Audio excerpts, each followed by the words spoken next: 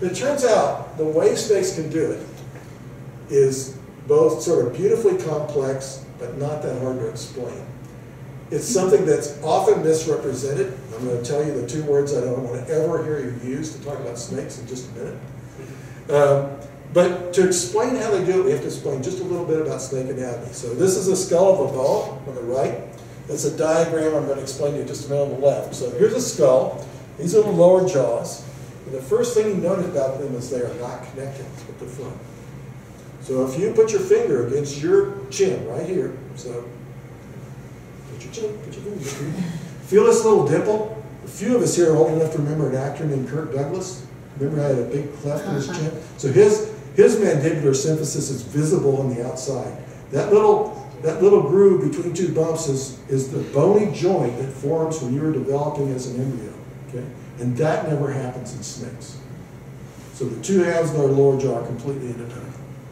The second thing is, our lower jaws connect to our skulls. They articulate with our skulls. So if you put your fingers on this side of your face and open your jaws, you can feel your temporomandibular joint working there, right? In snakes, there's an extra bone, sometimes two extra bones, that the lower jaw is suspended from. And that gives it an additional gain that I'll show you in just a minute. The last part, that's a little harder to explain, but so I have this drawing over here. Looks like a lot of teeth up here, okay? On our upper jaw, we have one continuous row of teeth across here. It's actually two bones, a right and a left maxillary bone. In snakes, this is just one half over here.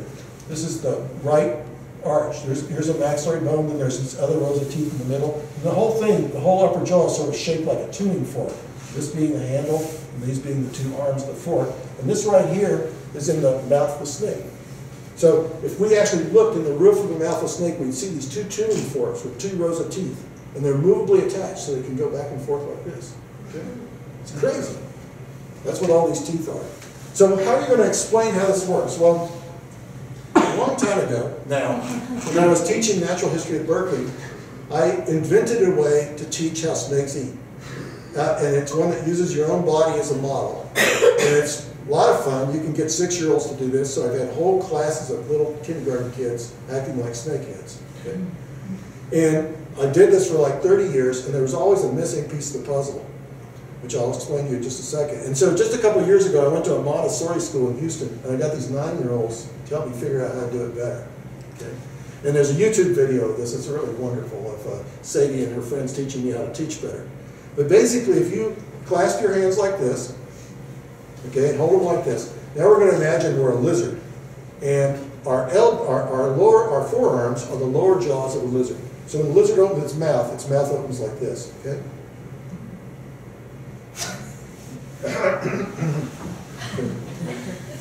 Yeah, okay? So that's a lizard.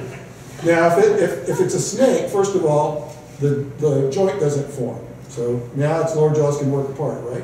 And it's suspended on each side of the skull by this strut, okay? Now, see how much bigger it can open? So if it's a lizard of a certain head size, it can only open this big, and any food it swallows has to go through this hole right here. Does that make sense? Mm-hmm. See what I'm saying? So if it's a lizard, it eats like this is the lower jaw, this is the head, okay? And if it's a snake of the same head size, it can get this big. So now you can have a hole this big instead of a hole like this triangle. And that's basically how snakes can swallow such big things. So I figured this out, and for 30 years I teach like this in my classes. I do outreach for kids like this. I explain it. It's a lot of fun to get 26-year-olds all going like this and feeling their chins. It's even more fun actually to get a room full of grown-ups and convince them to do things like this. Some are a little bit slow to react when you're teaching to them. But I was always wondering, what about the upper jaws? You know, because I've only got 2 arms, you know, what do I do? So I went to this Montessori class, and I told them my way, and then I asked these kids to help me figure it out. And there were various ways they talked about, but the one that finally worked was for 2 kids, one to stand behind the other. And so these 2 girls, Sadie and I think her name is Christy, she's the lower jaws, and she's the upper jaws. And you have to watch the YouTube video to really see it. But when they got in sync, Sadie the upper jaws, and so what a snake does, it basically hand over hand walks its jaws over that big food item. It doesn't, that boa wasn't going to pull the deer into it. It was going to walk its head around the deer. Okay? And it does it by first all the bones on the left side opening and going forward, And as the upper and lower jaws on the left close and start to pull back, the ones on the right are opening and going forward, okay? So it's like this, it's hand over hand, but it's not just two hands, it's upper and lower, upper and lower. And these two little girls do a great job doing it. So that's how it is. A snake can eat such a big meal, and that's why a snake can get by having maybe 3 to 5 meals a year, which completely changes its whole sort of natural history routine.